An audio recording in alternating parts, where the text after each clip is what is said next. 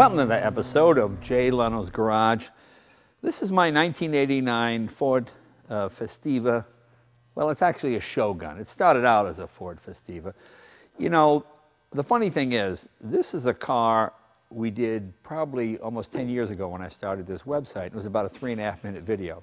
And I always park it back there. And whenever we shoot a car in that room, people go, hey, what's that gray thing in the back? Hey, how about doing something on that? So that's what we're doing now. We'll do a bit more updated version. I've had this car, what, 26 years now? Almost 27 years. And what it is it started life as a Ford Festiva, and it has a Taurus SHO engine in the back seat. This car was the brainchild of two brilliant guys, Chuck Beck and Titus. Chuck Beck is just one of those crazy engineers. He built a motorcycle with a Lamborghini Spyder engine in it, and it actually runs. He was on the Ford GT40 racing team in the pits at Le Mans.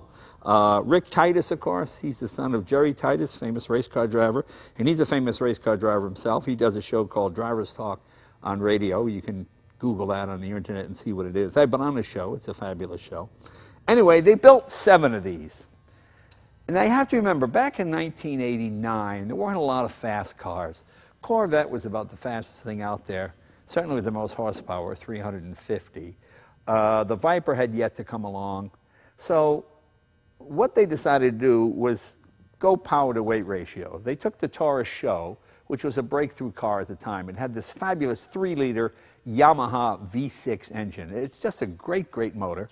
And it's about 220 horse. And they took it out of the front-wheel drive SHO, kind of turned it around and put it in the rear of this car. I make it sound simple. There's a lot more engineering in it than that. But that's basically what it does. Retaining the 5-speed gearbox and everything. The engine is completely stock, but it's dropped about 1,000 pounds in weight. Literally 1,000 pounds of weight. This thing weighs, what, 2,200 pounds, something like that? 220 horse. And since I live in a hilly area, we put nitrous on it to give it a little boost to 300 occasionally. And this thing is so much fun. If you've ever seen a Renault R5 Turbo, it's like that, but on steroids, but way, way faster. Just a really fun car to have. And the interesting thing is, I pulled my file out on this car the other day, and this car was a huge deal when it came out. Here is the brochure. Let me show you that. Here's the original brochure. This is what sold me on the car. Actually, it's under 2,200 pounds. It weighs 2,190 pounds. Weight distribution, 57% rear, 43% front. 0 to 60 in 5 seconds, which was pretty quick back in the day. Here's all the specs right here. In fact, here was Chuck doing a burnout with the car. He knew that would sell me the car. Chuck is very sneaky. I got this in the mail first. Well, needless to say, it piqued my interest because the Ford Festiva was a front-wheel drive car. Wait a minute, why are the tires in the back? Well, you get the idea. Then you can see a man who looks like my son, but that's actually me 26 years ago on the cover of, what is this, Turbo and High Performance magazine. There's our little installation right there with the nitrous. Jay's ultimate pint-sized rocket. It says, Jay has added 90 horse nitrous progressive injection setup to the car. Well, there's about 90 horsepower, so it takes it about 300. There's a whole article there. I'm not sure if this magazine even exists anymore, but if you took the Evanwood speed reading course, you can get through this right about now. But there were tons of articles on this car. Look, it even made the cover of Road and Track magazine. What year? That's February 1991. And they thought this car would really take off, you know, but they only sold 7 of them. Maybe because it didn't look like a fast car, which is why I liked it. It was such a sleeper. But God, it was in Auto Week. It was in, here's another special edition Shogun, I mean, there are tons of articles in here. What is this one? There was a Shogun, a SHO registry. But, you know, they even put out their own shop manual. Chuck and Rick were really pretty good about doing follow-up. And since there are only 7 cars, you know, you can pretty much have the club meetings in a closet. But all kinds of brochures. It was in the 10 Best Cars issue of Car and Driver magazine. I mean, this was really a fantastic car when it came out. I think this car was about, it said there will only be 250 of these cars built. And they started at $42,000, which was a lot of money back in 1989, 1990. I think I paid $35 for mine, if I'm not mistaken. Which one is this?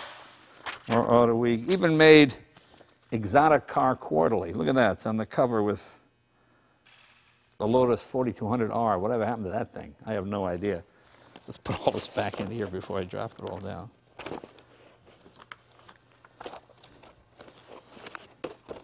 And it's a car that's achieved kind of a cult status. You know, people who know really know.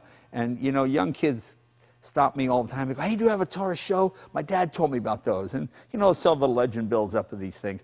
But it's got the Boyd wheels on it. I mean, it's exactly as I bought it back in the day. And as I mentioned, this engine is just bulletproof. You know, it really is. It just revs. In fact, the engine was supposed to rev much higher.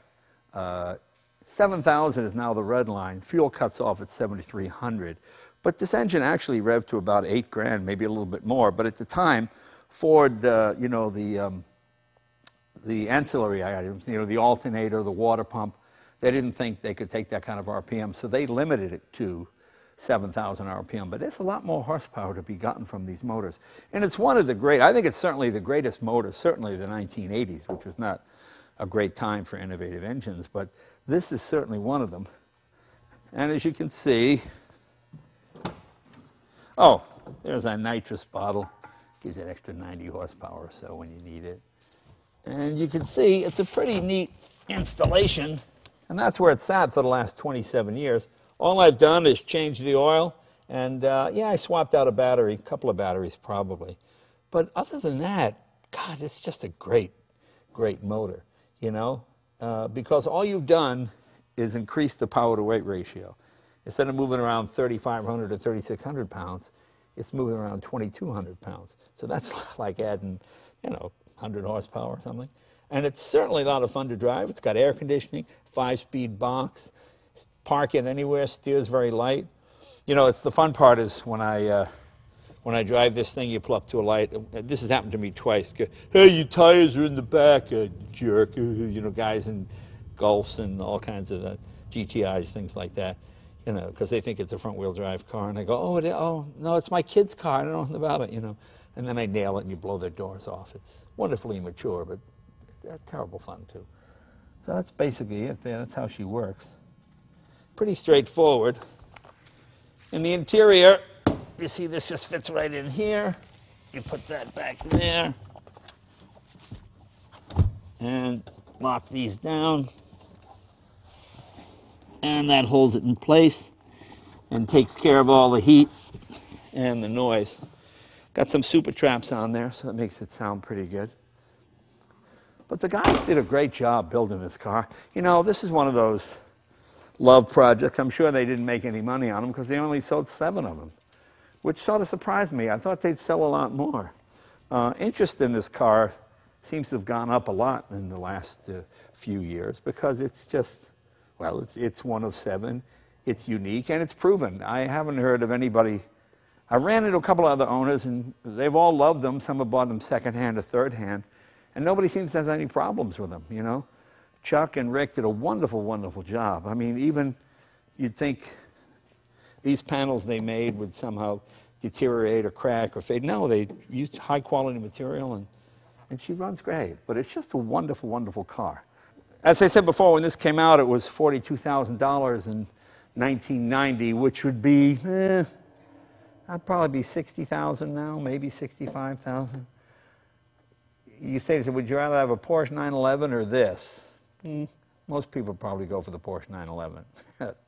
I chose this just because it was faster than the Porsche 911. And it was just a lot of fun. It was, you know, this would be the kind of car I think Ken Block would have a great time just doing donuts in the middle of Main Street. I mean, I just enjoy this thing so much. It's really terrific. Got some custom seats the boys had made. Momo steering wheel. I see custom dash pack VDO. Was it 160 mile an hour speedometer, VDO tack. Then you had, of course, water temperature, fuel gauge, oil, and oil temperature as well. Look, you even got a CD player. Look, you see, Born in the USA, Springsteen. What else have I got here? Okay, that one. Okay, that was in the tape deck a little too long. What is that? Oh, that's too old. Okay, yeah, you don't really see cassettes anymore. Which is this one? Oh, I never even heard of that one. What was this? I don't know. I don't know those, but those, yeah. Okay, just forget about those. But as I said, there's plenty of leg room. It's really a comfortable car. Visibility is excellent. Seats are comfortable. Oh, this is really cool. Let me show you on this side. And this is for your nitrous bottle right here. This turns it on. Okay. Now, this is the heater. There's a coil that goes around the bottle that heats the bottle. Turn on your nitrous, and every time you want to go, just press that. It shoots a little shot in there, and you go. This is the dimmer switch for your dash lights. So gives you that extra, anytime you need an extra 90 horsepower, you hit that. It gets a little pricey, but hey, what price horsepower, really? Look, I even have the original starting instructions from 1989 for the stupid four-cylinder engine that was in here. Let me show you what's under the front hood where the engine used to be. The gas tank is in there now. We got a fuel cell. As you see, it's not exactly a show car under here. It's a working, everyday car. I drove it in the rain, used it to commute, do whatever I had to do. Radiator here. Then you got your gas tank is up front. This is where the engine used to be. It's a fuel cell in there now. But everything else remains the same. Master cylinder and all that, windshield washer bottle. I mean, everything the car was intended to do at the time. I mean, it's really just a neat little package. In fact, let's take it up next door rather. I'll put it up in the rack. I'll show you what it looks like underneath. Once again, we've got the vehicle up on our Stelcone lift here. We're going to do this more and more because people like to see what's underneath the vehicle, especially something that's got something that's homemade or, you know, done by an outside builder or something. As you can see, it's a pretty neat installation. This subframe here they made special for the car. Four-wheel disc brakes. But you know, for a car that's 30 years, every fitting under here is 27 years old. I haven't done a thing to this car. You know, it's all remained pretty bulletproof.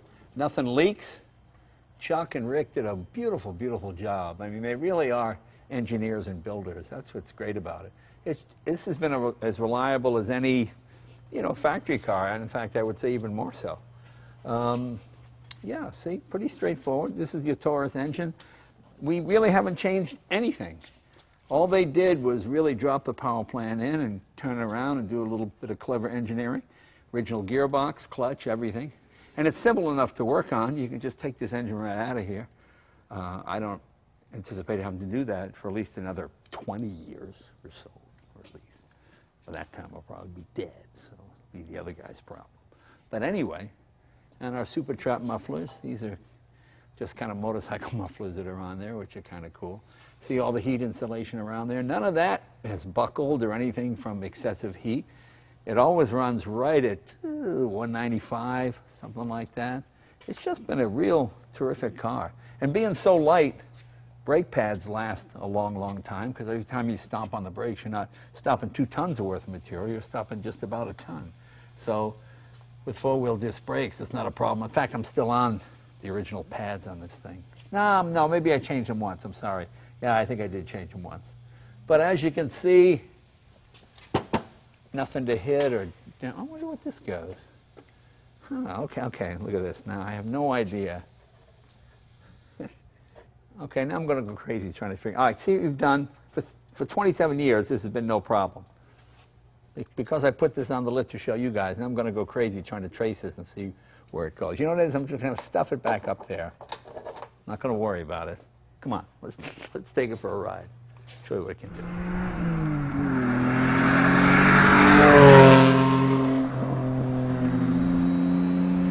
Actually, for such a short wheelbase car, it handles pretty good. I got to be a little careful. These tires I've had on here for quite a while. I got to get some new rubber, but we'll put our foot in a little bit and you'll see how it goes.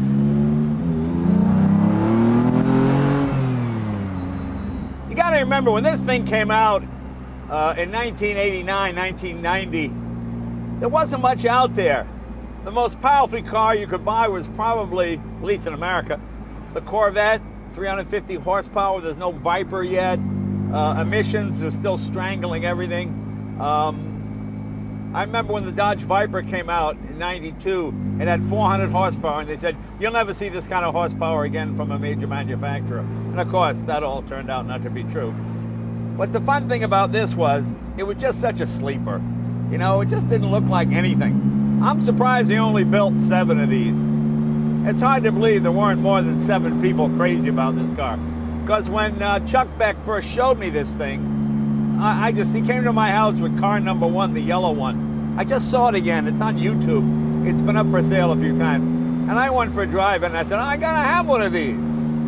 Sure, you could have bought a Corvette or maybe even some kind of Porsche for that kind of money, but this was really the more money than brains club. I just love this thing. It's got air conditioning, plenty of leg room, and nobody knows what it is.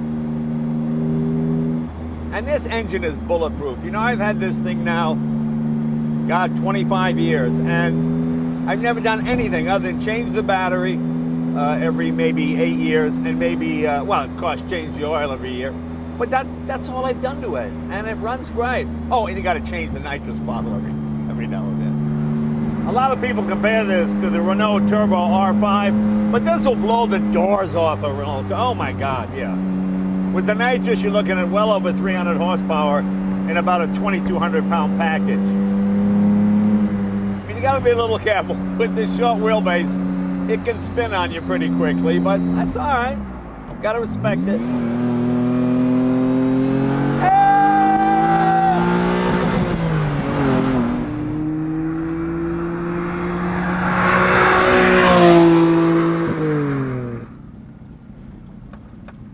This thing really is a lot of fun. It's one of the few cars you actually make a U-turn without having to do a 3-pointer. I mean, the wheelbase is so short, and it just keeps pulling and pulling. And once you hit the nitrous bottle, it really takes off. Come on, I'll show you. We'll get up on the freeway, and I'll show you what I'm talking about.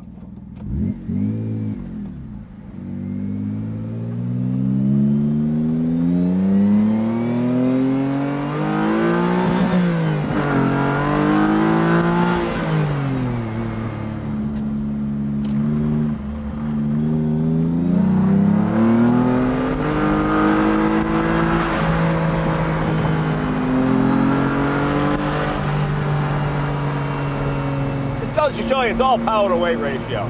Realize this thing weighs like 1,000 pounds less than the big Taurus it came out of.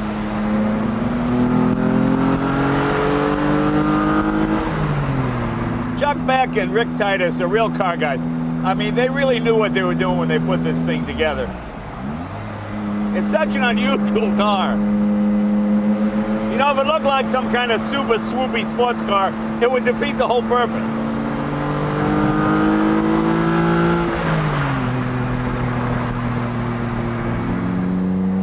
You know, the great thing about this motor is I got the red line set for about 7,000, but it will actually go quite a bit more than that.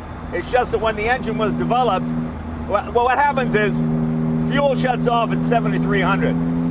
Red line is closer to 8 grand, but the auxiliary, you know, the alternator and the water pump, all the other stuff, Ford didn't feel those things could handle 8 grand, so they redlined it at 7,000 RPM. But there's plenty more. I mean, this engine will just rev forever. Oh my God. It makes the best noise.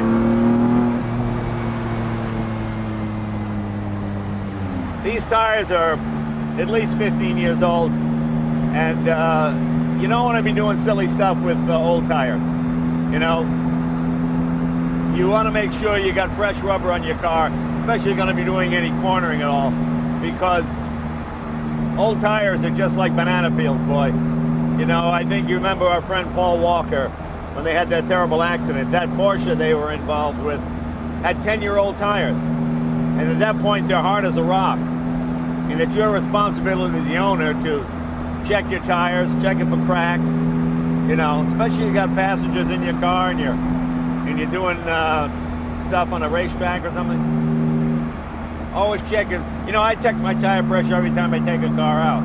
I know that seems excessive, but a couple of times I've been caught out. You know, I'll find one tire, whoa, look at that, it's down to, you know, 16 pounds, 18 pounds. And the tire might look fine. So you always want to do that, check your tire pressure.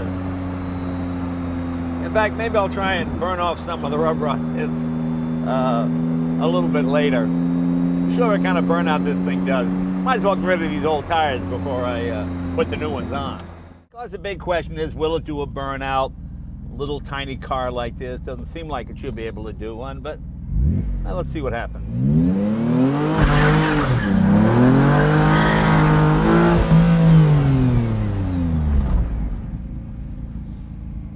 I think the Hellcat's getting a little worried.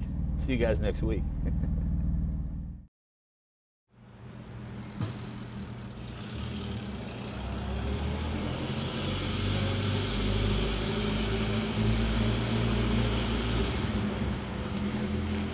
Mm-hmm.